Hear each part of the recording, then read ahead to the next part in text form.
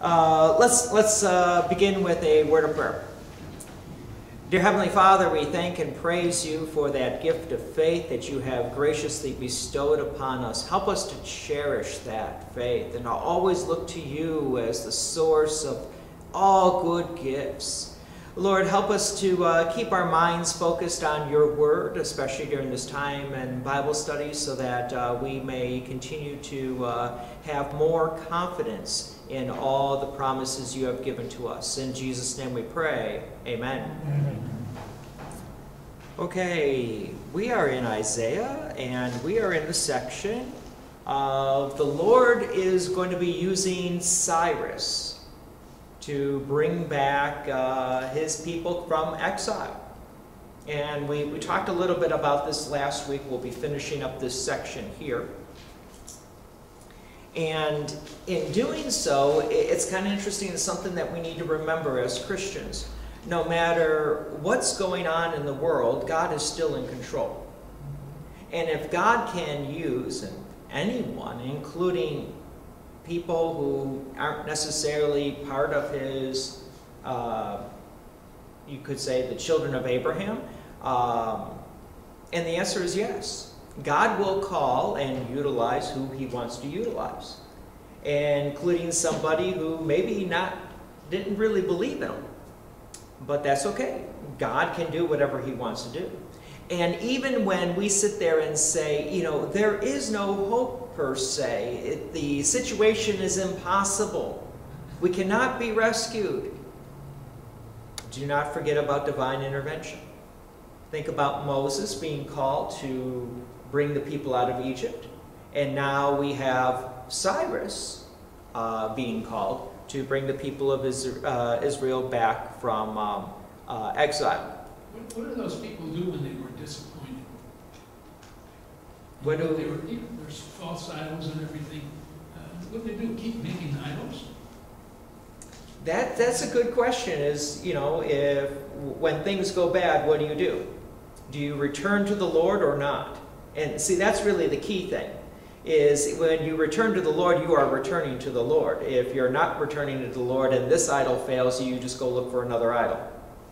You go from one thing to the next thing to the next thing. We have various fads here in the United States, and it's almost like then a fad. But your basic choice is, do you return to the Lord or not? If you're not returning to the Lord, you're just then continuing on to the next fad. But if you're returning to the Lord, you're like, I know this is my strength. Okay, but let's get into Isaiah here. Isaiah chapter 45, beginning with verse 9. Woe to him who strives with him who formed him, a pot among earthen pots. Does the clay say to him who forms it, what are you making? Or your work has no handles? Woe to him who says to a father, what are you begetting? Or to a woman, with what are you in labor?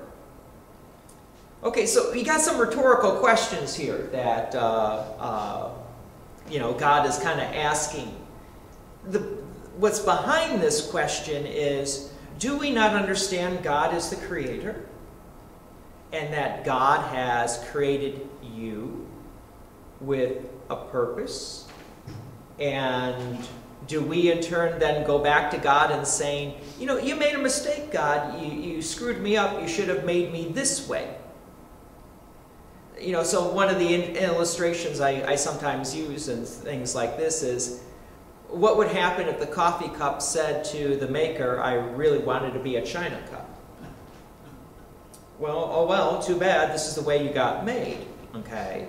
So after we are born, we may have some questions. How do we fit into this grand scheme of God? And what's my purpose here? And whenever we have thoughts like this, we should go back to God's Word. Because God's Word will give us that guidance. And we look to simple things like the Ten Commandments. Like in the Ten Commandments, can God then say, hey, here's how you are to be in relationship with me. Here's how you are to be in relationship with other people. And so the answer is yes. So as we unpack this verse, I have the highlighted section, Does the clay say to him who forms it, "What are you making?" The answer is no. So God creates us. And we got to keep this in mind, that especially when we want to challenge God per se. Challenging God is never a good thing, okay? So we should just realize we are God's creation. And can we celebrate that? Okay, Hilda, I think I saw your hand. I just think, I understand what God is saying. He's the creator of all things. Right. And we don't judge the maker of creation. However, God knows our humanity. Mm-hmm. And He knows it especially when we're depressed, we've lost Oh, yeah. a loved one, we've lost our income and stuff. It is not uncommon to say, "God, why have you done this to me? God, why has this happened?" And I believe that God understands us individually and us as a people. And as much as we're not supposed to question Him, depending on how we're questioning Him, how long it takes, I think God is a very understanding and forgiving God. And if we do it because our situation is just so drastic, I believe that He understands that. And I think you got to the exact same point where I think Isaiah is trying to lead the people to, is as you note, the various circumstances of life will sometimes create a why response within us. And that's one of the reasons I love the lament psalms, because in the lament psalms, that's a certain category of psalms, the psalmist is just pouring out his heart to God. But in the midst of all those lament psalms, when you kind of start reading through them as like a section, you're going to find, in I think just about all of them, when you get to the end of that psalm, you still find the psalmist saying, "But I realize you are my God." Because that's always the key. Hilda, and I think that's where you're bringing in that whole concept of forgiveness. God knows who we are. God knows our sinful human nature. And of course, He knows that we're going to be saying, "Okay, God, why is this happening?" Or even, "Why did you make me this way?" Okay, and God's saying, "Hey, I did." But God still says, we still need to keep our faith and trust in Him. So the lament psalms, I really, really cherish, because the psalmist is pouring out his griefs, his concerns, and so forth, but he still has faith. Now, for the people of Israel during this time, you got to remember, as they're being put into exile, did they really have faith?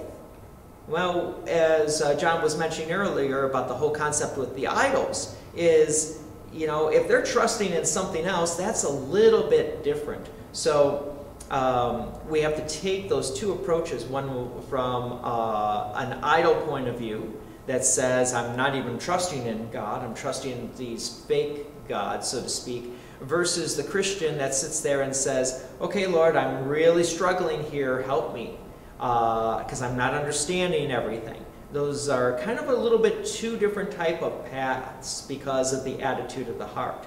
So when the heart believes and trusts in God, it's always good. Yes, we can have difficult days and have our cries and lament. But I think when we're in this passage of Isaiah, it's a little bit more than just a believer having like loss of job or loss of a loved one or whatever. This is in a different category of the people of Israel not even recognizing who God is. I thought I saw a hand over my glasses this way. Was that right or not? Okay, that's the one problem with my quote-unquote bifocals. It's just single glasses, but I can look down and I can read, but sometimes I'm not always looking up and seeing. So, okay, so let me go on here a little bit more. So behind all of this is again that whole restoration here. But in the midst of this restoration, let me just do a segue from the previous slide to this slide. God is setting up the people of Israel and saying, "Hey, I'm going to return you from Israel. I'm going to use Cyrus. Oh, and by the way, don't complain that I didn't use you. I created Cyrus for a reason." So let's go on to this, and because this is verse 11. Thus says the Lord, the Holy One of Israel, and the one who formed him. Remember, this is a singular him, okay? Ask me of things to come. Will you command me concerning my children and the work of my hands? I made the earth and created man on it. It was my hands that stretched out the heavens, and I commanded all their host.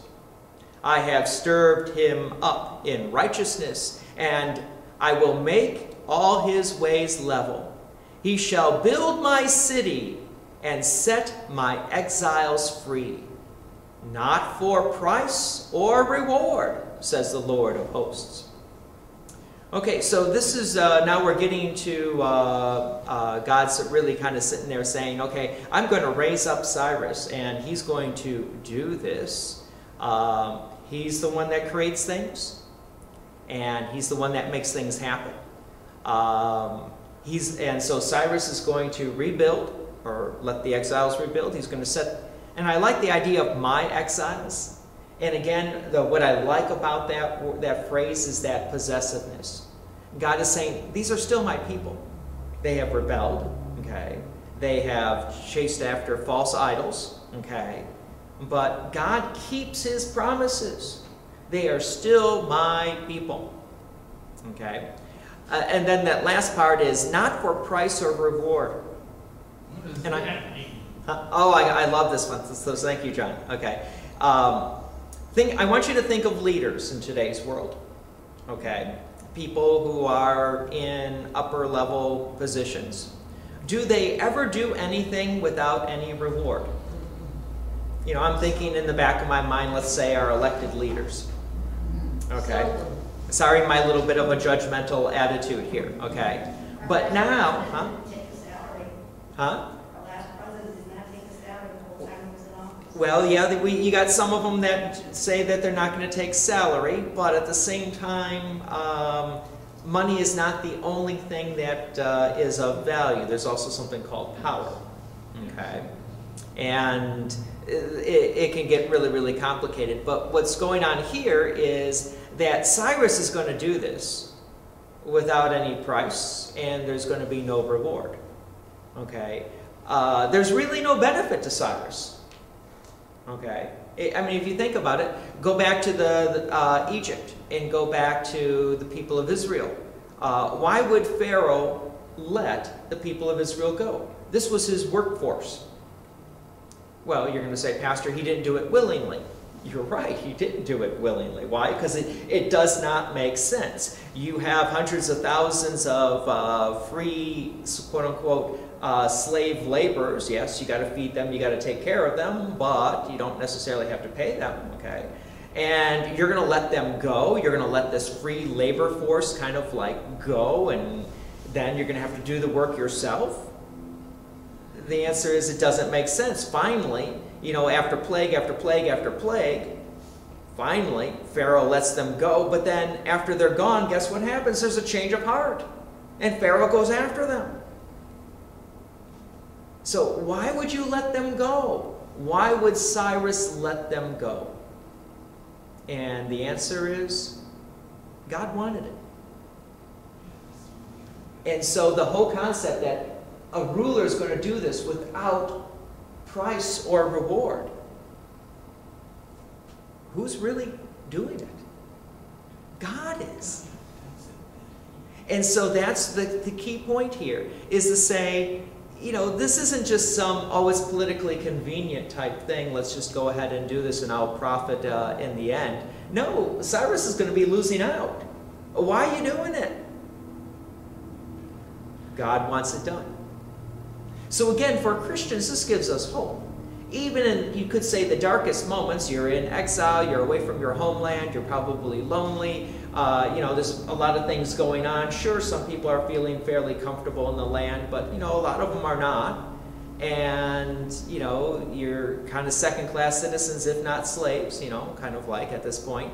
And why would Cyrus let them go home? And the answer is, it's not about Cyrus. It's about God. God is now saying, it's time to come home. Come on home. And so for us as Christians, whenever we see dark events or when we see something that seems to be impossible, there's no way we could ever get ourselves out of this one, you got to remember, it's not about you. It's about God. You might not have a way of getting out of it. Okay, fair enough. Then what should you do? You should be petitioning to the one who does make things happen, who does raise up people and accomplish his will. That's God Almighty. And again, it's a good teaching point for us as Christians in today's world, is we are so focused on ourselves sometimes that we lose sight that there's an Almighty God. He does have a will and purpose. And it's always better to follow the will of God than to oppose the will of God. Hint, hint.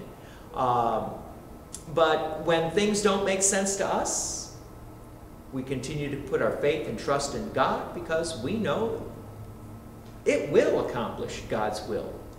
This world is not spinning out of God's control.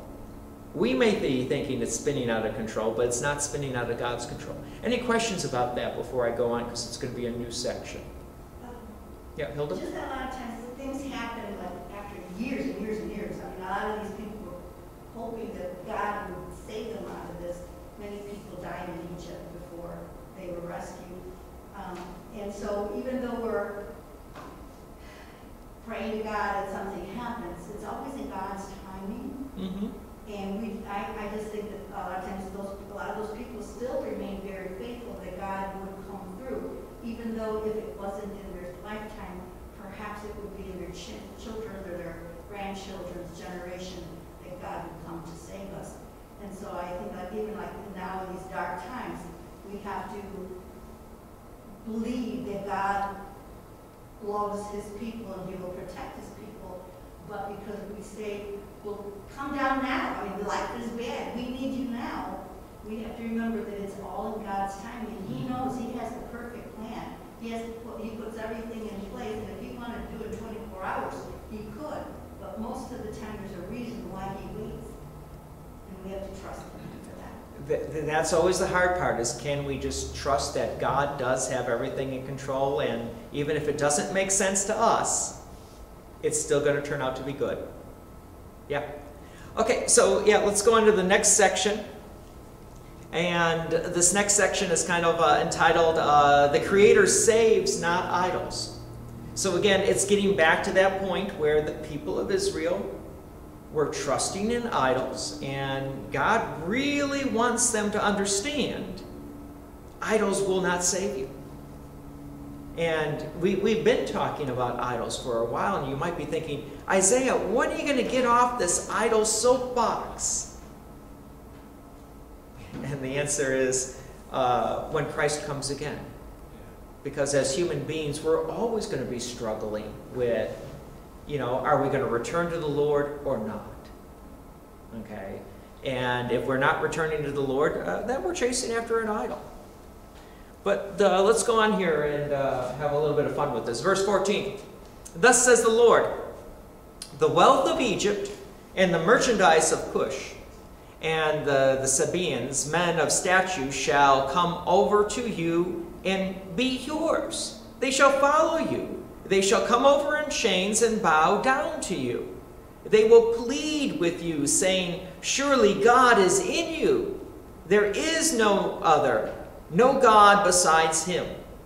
Okay, so what's happening here? You have the enemies, per se, okay, now almost being brought as in chains or as servants to God's people. The enemies will then serve God's people of sorts. But I also like what I didn't underline, I should have, but right about here where it says, where these people who are in chains say, surely God is in you, and there is no other, no God besides him. So it's interesting that the enemies of the Lord will finally come to the realization who God is, okay? And then I still love that concept that God is in you. Do we not understand that God is in us? And I should have put that as one of the references, but instead I went to the Psalm here, that your body is the temple of the Lord. Okay? And so we're never alone. And we don't need to make idols. We don't need to chase after something else whenever we're feeling a little down and out. God is with us. But in reference to these verses, I actually brought in the 23rd Psalm, that very well-known psalm, because what's happening here in Isaiah is you have the enemies be returning back to the people of Israel as slaves. And so what happens in the latter verses of Psalm 23, verse 5? You prepare a table before me in the presence of my enemies. You anoint my head with oil. My cup overflows. So here we have, as the psalmist says, the enemies. You prepare a table for me in the presence of my enemies. So the enemies get to watch while you get to feast, which is a little bit torturous, you could say. But, you know, if you're outside of God's grace, guess what? You have rejected God. So what Isaiah here is, what the people of Israel should be hearing from these words from Isaiah is, who's really in charge? That's God. Okay? And that the enemies will be delivered into their hands because God will take care of it. But also that God is in you. So we really shouldn't be chasing after idols. But will we get this message? Okay. Isaiah then continues, verse 15. Truly you are a God who hides himself. We'll talk about that in a second. O God of Israel, the Savior, all of them are to put shame and all of them are put to shame and confounded. The makers of idols go in confusion together. But Israel is saved by the Lord with everlasting salvation. You shall not be put to shame or confounded to all eternity. Okay, so let's start with the first part as I have it underlined there. You are a God who hides himself. Okay, and you might be thinking, okay, what's going on here? Well, let's just sort of say that God, it reveals himself, yes, but how? Through his word and his sacraments. So I have the passage in there from Hebrews chapter 1, 1 through 2. Long ago, at many times, in many ways, God spoke to our fathers by the prophets, but in these last days he has spoken to us by his Son, whom he appointed the heir of all things, through whom also he created the world. So again, you got that creation theme besides, hey, this is how God speaks. Oh, quick question, John? Are they aware of the Holy Spirit at that point? Are they aware of the Holy Spirit? God hides. Not true. Oh, in connection with God hiding here. Okay. That's a good question if they had read their Bibles. Okay. If they would have read Genesis, first book of the Bible. If they would have gotten to, the third verse, if I remember correctly, where it talks about the Spirit of the Lord hovering over, they should know there's a Spirit. However, you got to remember, you're dealing with people who were trusting in idols. So, did they really know? Probably not. Or they forgot what they were taught in junior high confirmation class, because it wasn't constantly being reviewed. But does God hide himself is sometimes a question that people ask. And let's put it like this. God does not necessarily want to make things super obvious. So he's not going to, put his, throne up in the sky for everyone to see and go, oh, wow, okay, now we see the throne in the sky, we better believe and trust in God. Instead, God chooses to speak and chooses to reveal himself through the prophets. Finally, through his Son, Jesus, when God takes on flesh and blood. And we might struggle with this and saying, well, shouldn't God make it obvious? And the answer is, in God's infinite wisdom, he has not necessarily made it obvious. God will reveal himself the way that God wants to reveal himself. If you go back to Adam and Eve in the garden, They had that beautiful relationship with God. But, okay, did they not realize that God was always there? And then here comes Satan, and then they rebel, and then they try to hide from God. So I will admit, Scripture reminds us that we need to go where God promises to be. And whenever our hearts get a little down and out and we're thinking, okay, where is God? Well, where does God promise to be? He promises to be in His Word and His sacraments. Plain and simple. Does God sometimes back off a little bit as a little bit of testing to see, what are we going to do? Almost like a parent trying to teach that wandering child and sort of ducks behind the corner. And then when the child finally realizes that mom and dad isn't around, they start getting upset. With the message being, don't wander away too much. Yeah, stay close. Make sure you can see me. Make sure you can hear me. Don't go wandering off on your own because you might get lost. So yes, we have a God who does hide Himself. But He also promises to say, don't worry, you know where I will be found. Where 2 or 3 are gathered in my name, there I will be there. So it's not necessarily as a way of hiding to say, I'm going to abandon you and you're on your own. It's a different type of hiding that says, yes, there's going to be some times where it's not going to be so obvious, but you do know where to find me. Any questions about that? Okay. Oh, let me start with Hilda and I'll go to John. I think God,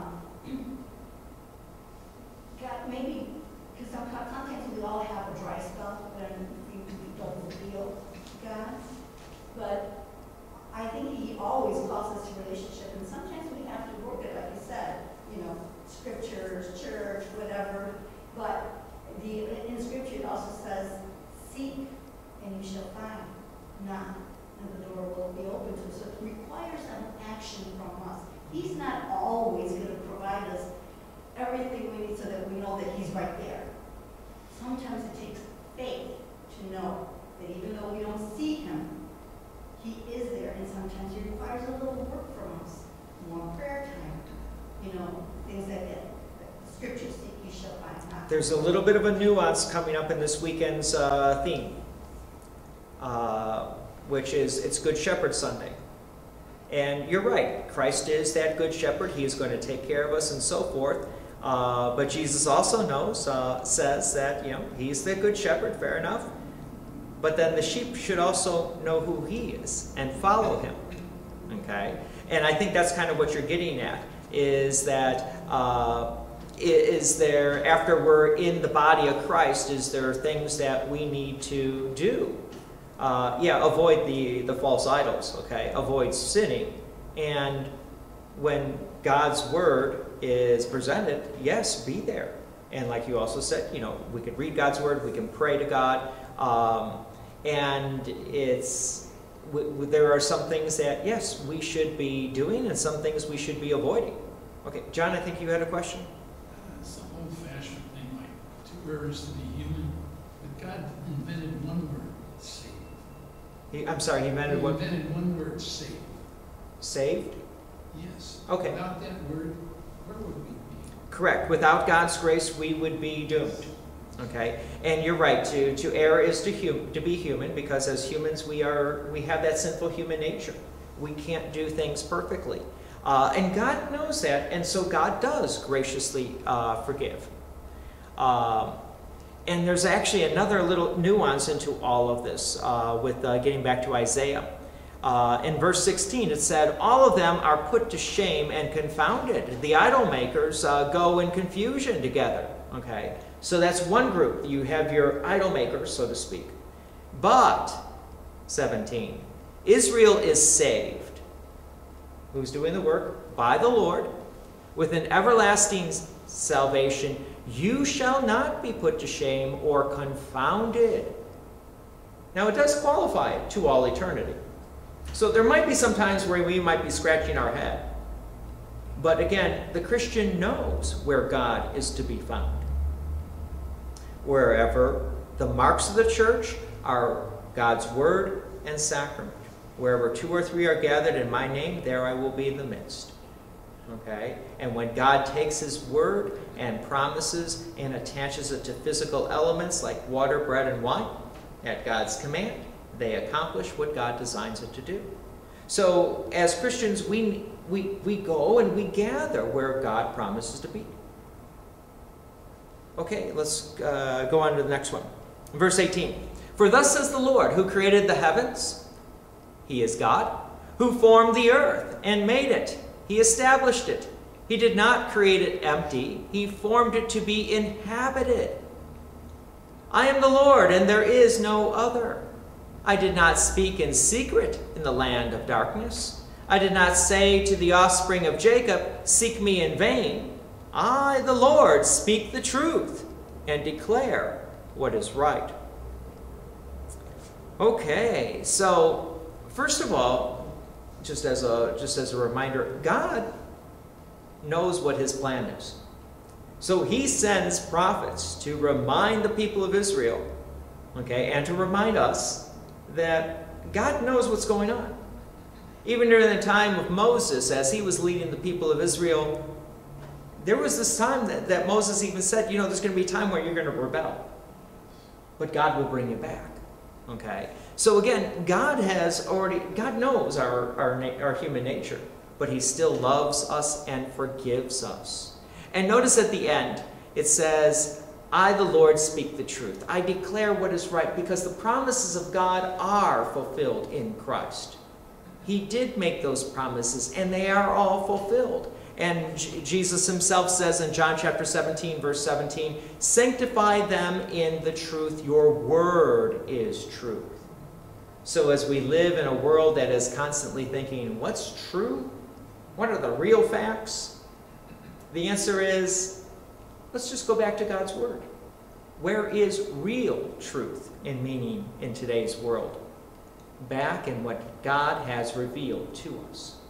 Any questions about that? Different interpretations of the Bible.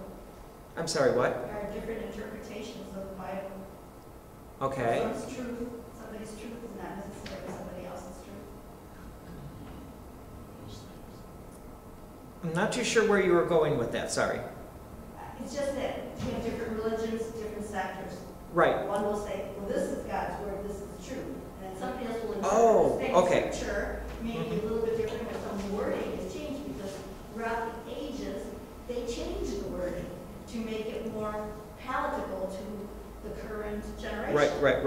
Does that person have to have authority to explain what the word truth is? Yeah, okay, so no, I have a better idea where you're going with that. So you're right, we live in a world that is constantly, grasping at what they think is truth. But as Christians who gather around God's word, we know that to be the truth. And yes, we live in a world where there are other religions, per se, okay, just like the idols were in the Old Testament. And they're saying, well, this is true for us. Well, guess what? This is the absolute truth. This is revealed by God. And so, like the Pontius Pilate question, as Jesus kind of speaks it and says, he's the way, he's the truth, he's the life. And Pilate says, okay, what is truth? Pilate was following that worldview that says, I don't understand what truth is.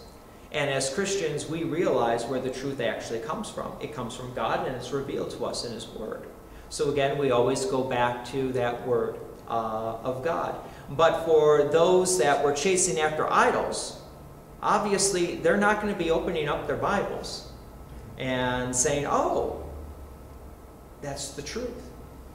And so part of it is, what do you really believe and trust? Do you believe that God has saved and delivered you? He has forgiven you all your sins? That's only going to be revealed to you through God's word. If you don't believe in God, how do you know what the word truth means? I agree with you. But Paul does kind of mention in Romans that it's been also a little bit written into our hearts, that law of God. Okay? And so, yeah. But don't worry, God will take care of it. Generations can read. Huh? That's where you say it's written in our hearts, because not all generations could read at that time, especially during the time of Moses. Very few people. That That's good. education. There wasn't, the Torah was recited to them, and many of them memorized it, but it's not like they had, you and I could just go to the store, buy a Bible, or go down and get a Right. download. So not everybody had the Word, but they had the Spirit of God inside. There was like a very strong oral tradition, but the promises of God are still the promises of God. And remember, they were given to starting even with Adam and Eve, and then to the next generation, to the next generation. There's actually a book put out by CPH that talked about the ancient developers of the Chinese language actually would have embedded Genesis chapters 1 through 11 into how their characters and words were formed. And it was developed by a couple of missionaries as they were studying the Chinese language and so forth. And so it's just interesting to see how God's Word does creep up into various aspects of society. But since we are blessed to have what we would call the Old and New Testament as the Bible, we hang on to that, and we should be cherishing that. Because that is God's revealed word to us, and we have the witnesses who have written all this down for us, and so we should be saying, okay, yes, Lord, we're going to hang on to this. But it is a fascinating read. If you want to know more about that, let me know, but we can talk a little bit later. But let me move on a little bit. Verse 20. Assemble yourselves and come. Draw near together, you survivors of the nations. They have no knowledge who carry about their wooden idols and keep on praying to a God that cannot save. Declare and present your case. Let them take counsel together. Who told this long ago? Who declared it of old? Was it not I, the Lord? And there is no other God besides me, a righteous God and a Savior. There is none besides me. So God again is chastising those idol makers and those people who are following the idols. And basically God is saying, didn't I tell you this before? And I know we don't like to hear that.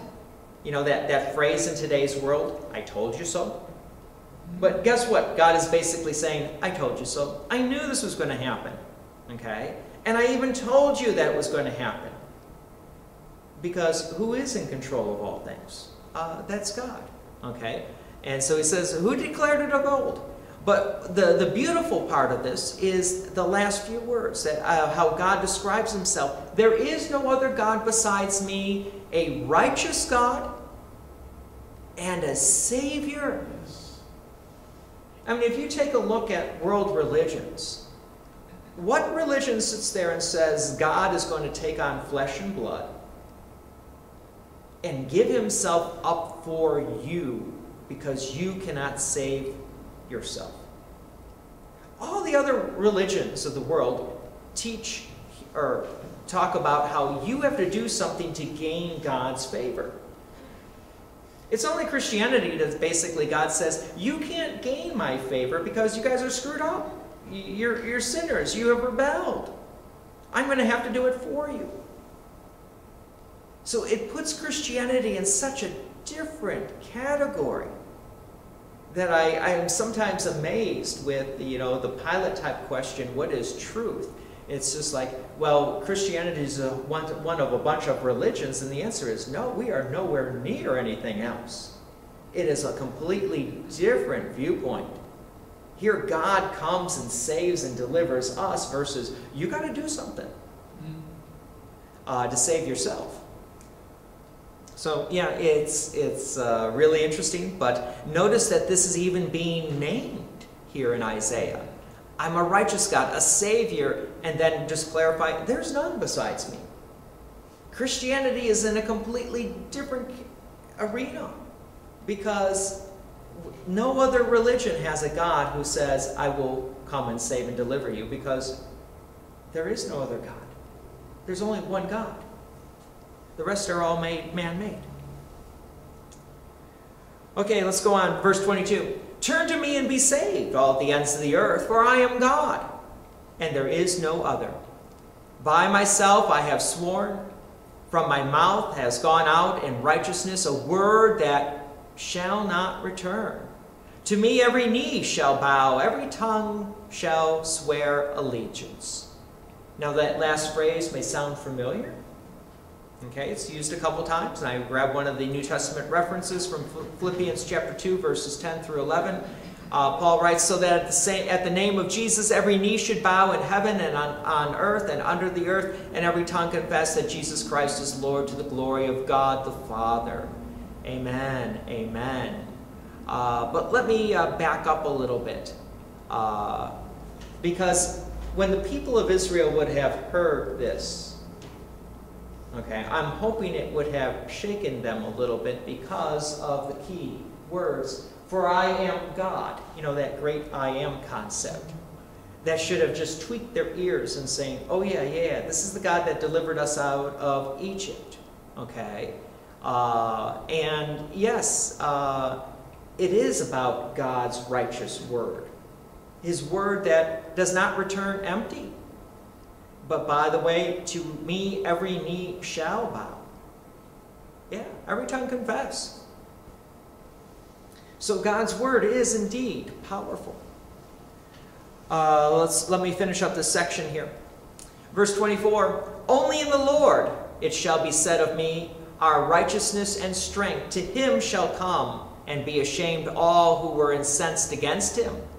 In the Lord all the offspring of Israel shall be justified and shall glory. So basically God is saying that salvation is only through him. There is salvation in nowhere else.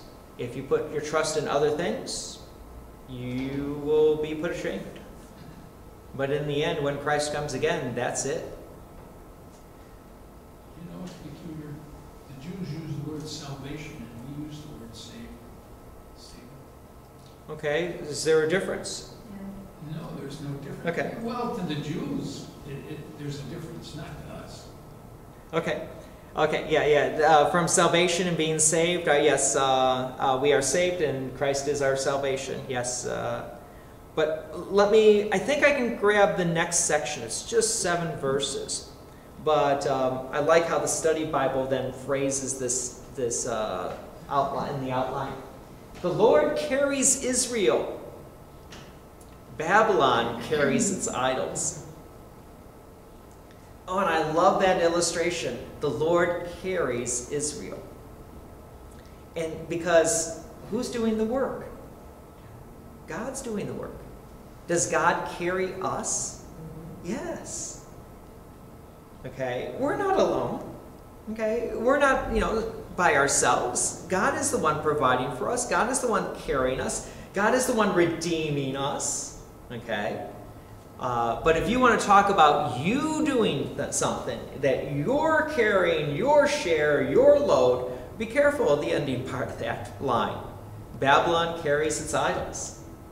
If you're thinking you're doing it, guess what? It's an idol. Okay, I just thought that was a beautiful insight from that title there. But let's go into Isaiah 46, 1 through 2. Bel, and that is a name of one of the Babylonian gods. Bel bows down, Nebo stoops, their idols are on beasts and livestock. These things you carry are borne as burdens on wearied beasts. They stoop, they bow down together, they cannot save the burden, but themselves go into captivity. Okay, so, God is actually now naming just some of the chief Babylon gods, per se.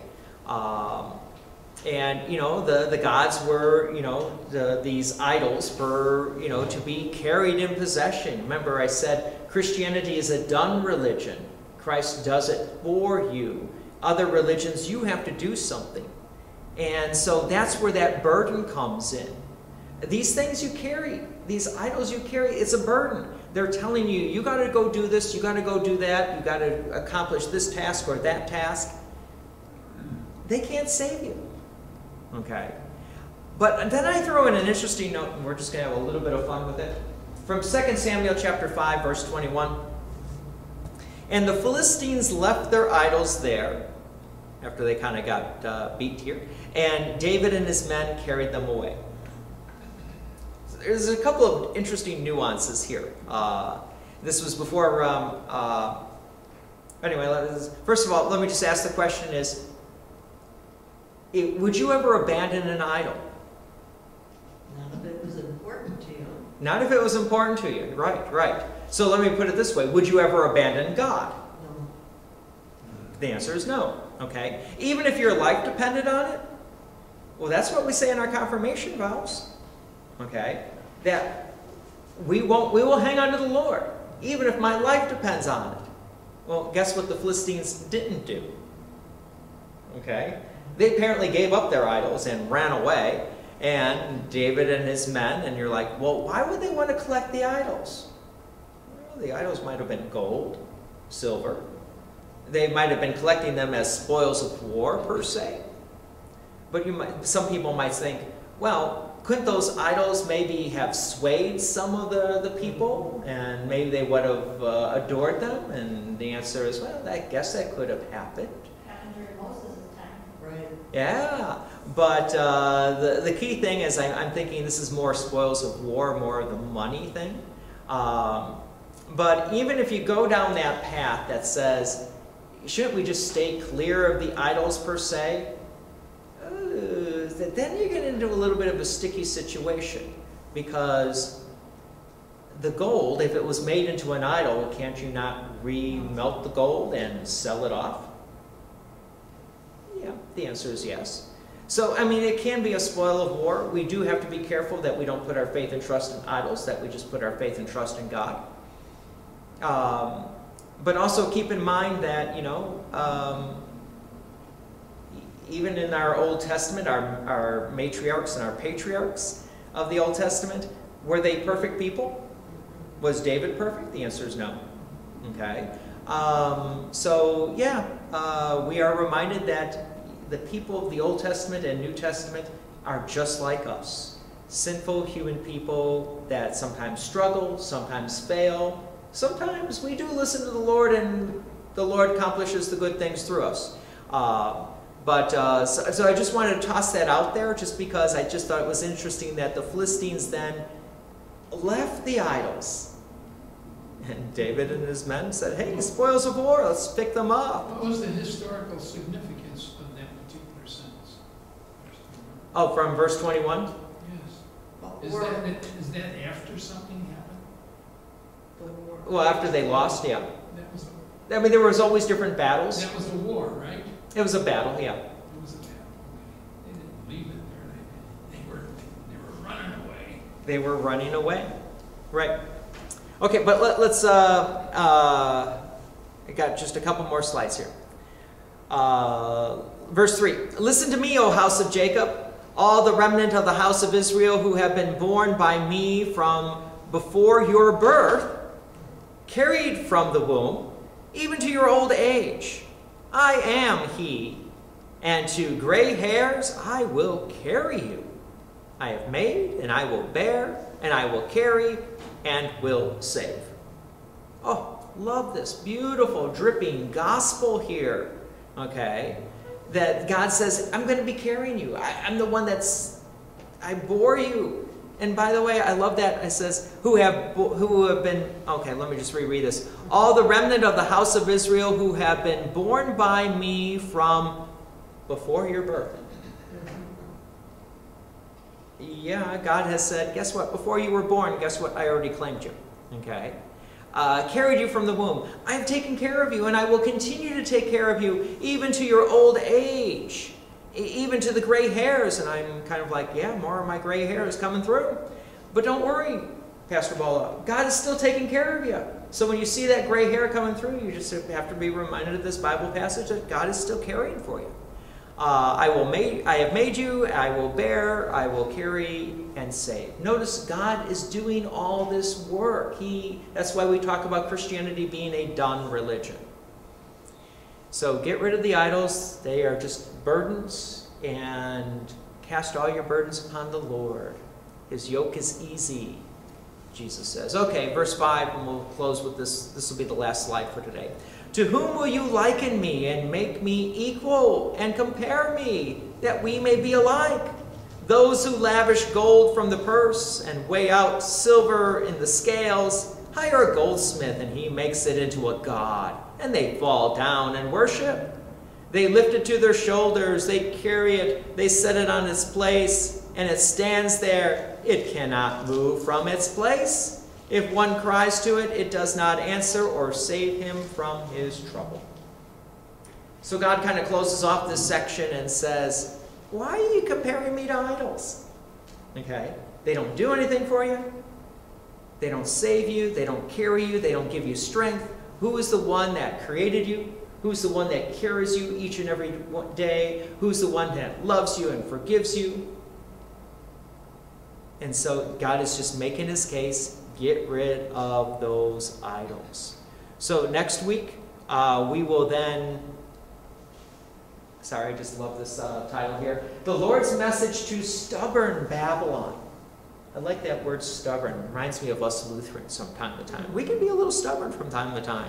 Welcome to our sinful human nature. So that'll be next week. We will continue on with that. But let's close with the Lord's Prayer. Our Father, who art in heaven, hallowed be thy name. Thy kingdom come. Thy will be done on earth as it is in heaven. And give us this day our daily bread, and forgive us our trespasses, as we forgive those who trespass against us. And lead us not to temptation, but deliver us from evil. For thine is the kingdom, and the power, and the glory, forever and ever. Amen.